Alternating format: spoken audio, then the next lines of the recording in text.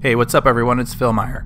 I have a problem that I have to tell you about. Whenever I play a game, I often get stuck in analysis paralysis, where I don't want to make a bad choice or lock myself out of a progression path.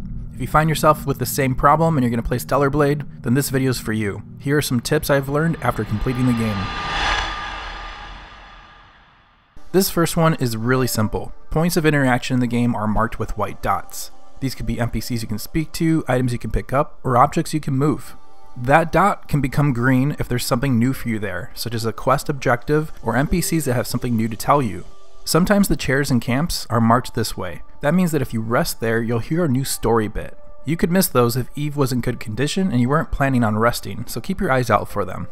When you get down to spending skill points, where you put them initially isn't something you need to worry too much about. I suggest picking what sounds most interesting to you and keep it balanced, as you're going to end up using all the action skills. If you want to reset your skill tree, you can use the SP initializers to do so, and you'll be able to purchase more of them. However, you won't really need to do this, as by the time you get towards the end of the game, you'll likely have earned enough SP to unlock all the skills.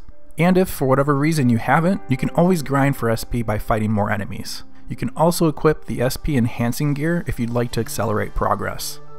Many of the nanosuits require money and crafting items to both purchase and unlock. Early in the game you might have limited resources, so I'd recommend focusing on whichever nanosuits you like most. But again, towards the end of the game, this isn't something you're going to have to worry about. Money and crafting items are not limited, and you'll be able to earn more if you need them. Speaking of earning those resources, one of the ways I recommend doing so is by completing the fishing side quests. Finishing these will allow you to quickly farm fishing points, which can be traded for these resources. I've made a prior video about that, and I'll link it in the description. You can check it out when you're ready. If you're a trophy hunter, there are several you can earn by defeating enemies with different attack types. This is by using ranged attacks, beta skills, burst skills, as well as a kind of spoilery attack mode that will be unlocked partway through the game. You can grind for any of these trophies you're missing by just fighting enough enemies at the end game, but that'll take some time. So, as you play through the game normally, don't forget to balance out the different attacks you use, and you'll unlock these more naturally. Now, towards the latter part of the game, there's a main point of no return. It'll be very clear when this happens. You'll speak to Adam to progress the story, and he'll ask you if you're sure you want to continue. You should take the time to complete your side quests before moving forward. Make sure you've explored Zion and picked up any collectibles it has to offer. You'll be able to come back to Zion after this point of no return, but your access to it will be much more limited. You will be able to visit the other regions in the game, so you can pick up the collectibles there afterwards if you'd like. Here's an addition to that point of no return choice.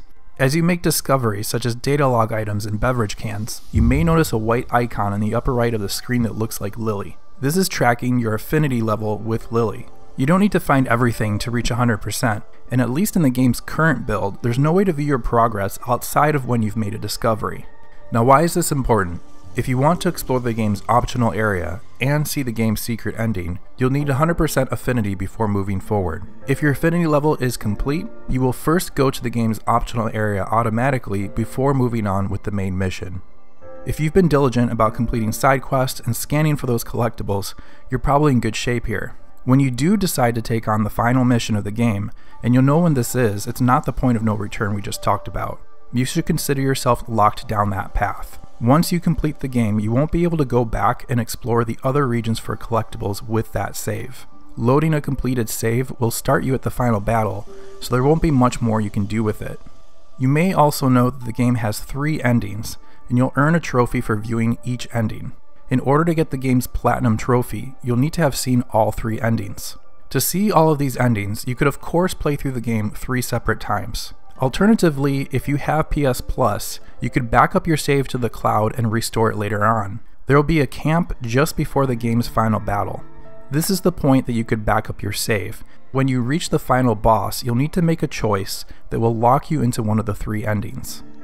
If you back up your save at the camp before making this choice, you could restore it later on and then view one of the other 3 endings. This would let you see 2 of the 3 endings in one playthrough. Once Lily's affinity is at 100%, or you progress past the point of no return, whichever comes first, one of the game's endings will be locked out.